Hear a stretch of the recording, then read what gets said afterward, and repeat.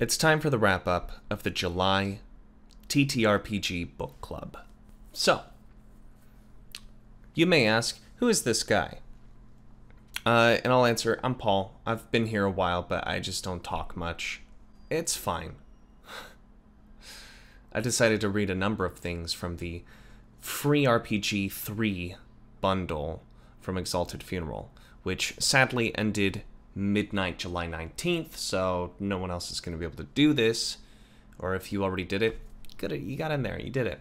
But I read a number of those things, and I'm going to read off some of my favorites, or the ones that I read. If it's not in this video, either I didn't read it or I didn't like it. So, creators, don't think about that too hard. First up is Babel by David Blandy. Babel is a solo game of language and reality, in which you need a journal, a writing implement, a recording device, a six-sided die, pack of cards, letter tiles, and a block tower. I know that's a lot of things, but it's worth it. What you're going to do is the game goes through phases where you roll your dice, you see how many cards you pull. The cards each have a special event that you go through with your character, wherein you can manage resources. I haven't read all of the things that you can do with the cards, but you just gotta, like, trust me on this one. Eventually, you find out your true name, in which the game ends, or you pull blocks from the tower, put them on top, like that licensed game that I don't know if I can talk about. And then, if it falls down, you die. It's good. It's a cool way to represent the final moments of the mythical Tower of Babel, and the strange nature of what must have happened then. It's a bit disjointed. Anything can happen at any moment. And the idea of journaling about it, and really, it says here you gotta, like, close your eyes and really absorb what's happened. And I really do think that's good, taking that to heart and writing those things down. Try it out, Babel. After that is another journaling game that I read called Failure and Mutiny. This one's by Thomas Drennan, and instead of the Tower of Babel, this one is all about space. Everything as previously listed, except for no letter tiles. Knock that one off the list. But this time you're managing resources and your crew as you are going around space, trying to make enough money to survive. So if you want to explore that in a little bit of an obfuscated way, play this game. Check it out. It also has addendum rules, so does Babel. If you don't want to have a block tower, a little thing is included for both of these games. Check it out. If that sounds like a good time to you, if you want to do some RPG nonsense on your own time and really delve into these settings and just get a bunch of journaling prompts, that, I mean, it's a very loose choose your own adventure in a way. Or not. I don't know. I haven't played it yet, but I wanna. Let's dip away from journaling games and go to 5e expansions. I know what you're thinking. 5e? Really? The most popular game in the market? What could you possibly add? Aliens. Strangeness. What happened at Wyvern Rock? By Drew Meager. This is, I want to say, my favorite thing that I found for 5e, bar none. It is filled with wood-carved stamps, and it is 20,000 words of bringing strangeness to high fantasy. What is strangeness? How do I communicate non-magical things in this game where everyone's going to think I'm going to be talking about magic? Well, you came to the right place there, friendo. It's got minor encounters to major encounters, a whole section on encounters of the third kind. Now, I say this is a 5e supplement because most of the terminology is in Dragon game terminology. But if you have a general knowledge of D20 systems, this could be really system agnostic. I personally want to take all of this and funnel my heart and soul into a Monster of the Week campaign where people are just dealing with strange. And this has given me so much to work with. Check it out. There are 3 adventures in here. 3. Not just 1. Not a sample. 3 with different structures. And again, these pictures are just phenomenal. Next, I want to talk about 2 sets of Troika spheres.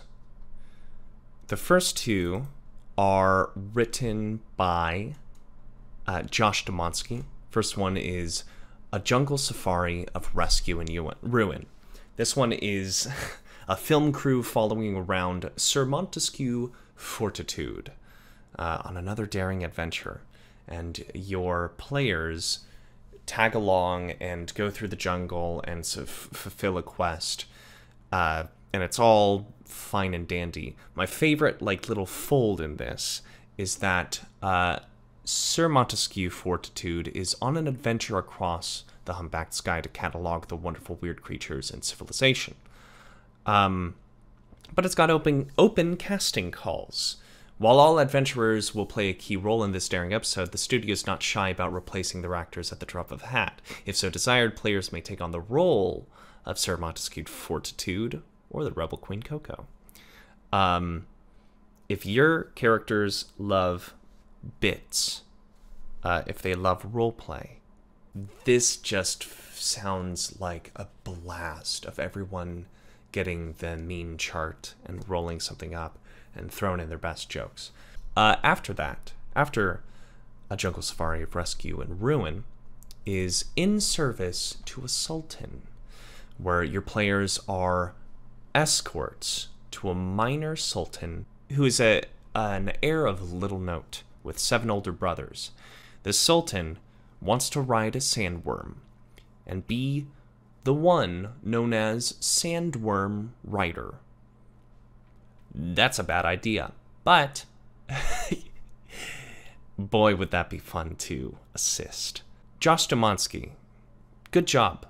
These adventures really feel like the world is the straight man, that there is setting, there is complications or little encounters along the way. The overall objective is dumb and perfect in that manner. Troika campaigns are little kids trying to get the basketball off the top of the roof. It's all gonna be futile in the end, and it's nothing good is accomplished in a Troika campaign. My only issue with these is that they are acid death fantasy hacks or supplements, and I don't have that, so I need to do a little bit of research to figure out these enemies that are in the book and not in the pamphlets. It's so close to running one of these. I just gotta give the Melsonian Arts Council a little more money. Whoops. We also got Earthjumpers by Alex T. of Blackoath Games. Earthjumpers are Earthjumpers. The players immerse themselves in days of the shattered Earth. Earth has gone under this cataclysmic bad of time, where you are now an Earthjumper using alternomium to jump between different realities, different splits of time, and fragmented historical fiction fun on this planet Earth. Building onto that is Super Earth, also written by Alex T. of Blackoath Games, where you are playing superheroes in another shattered Earth, Earth number 34351G.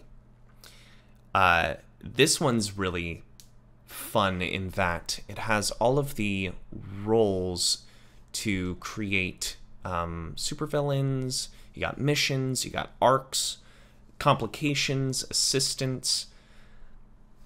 It's everything you would need for a serialized or your Saturday morning cartoon if you want to like do a series of one-offs with the same characters over and over again. I'm a big fan. You did good, Alex T. I want to talk about other games. First off is Castaway Survival RPG. Anyone who knows me in real would know that I love wilderness survival. And this scratches all of those itches. It is a tabletop RPG where rarely is the enemy your fellow man.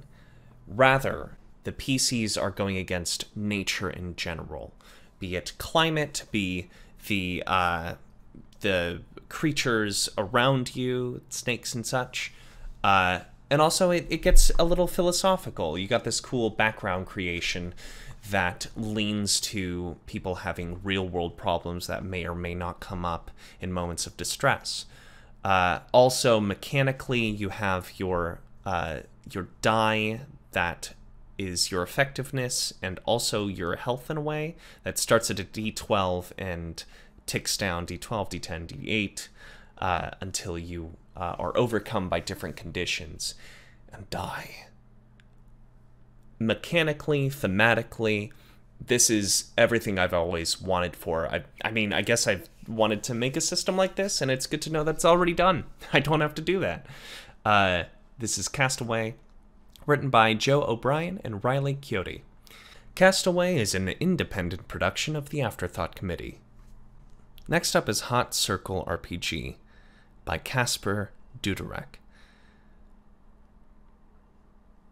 This might be one of the better character creation things I've read when it comes to tabletop stuff.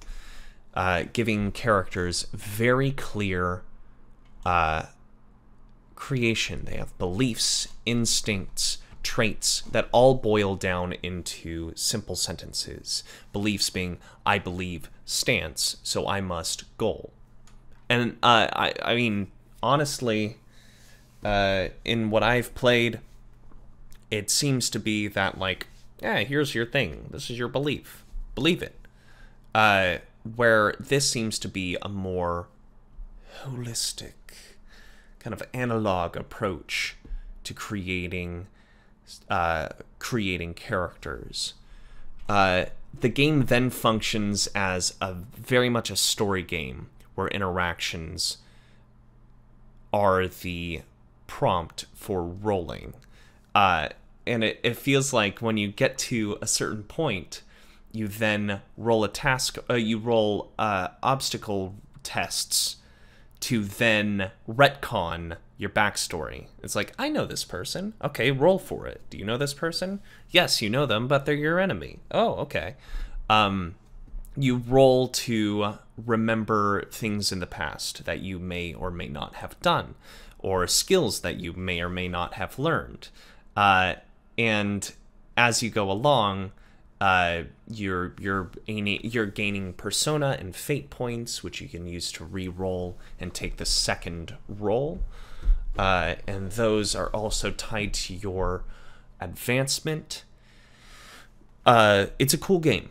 Very story-heavy, not as focused on combat. But at the same time, I think I'm going to read it again. Casper, I love this game. I think it's very cool. My reading comprehension is piss poor. So, I like it. I like it, but I'm going to need to spend some more time with it before I actually know how to play.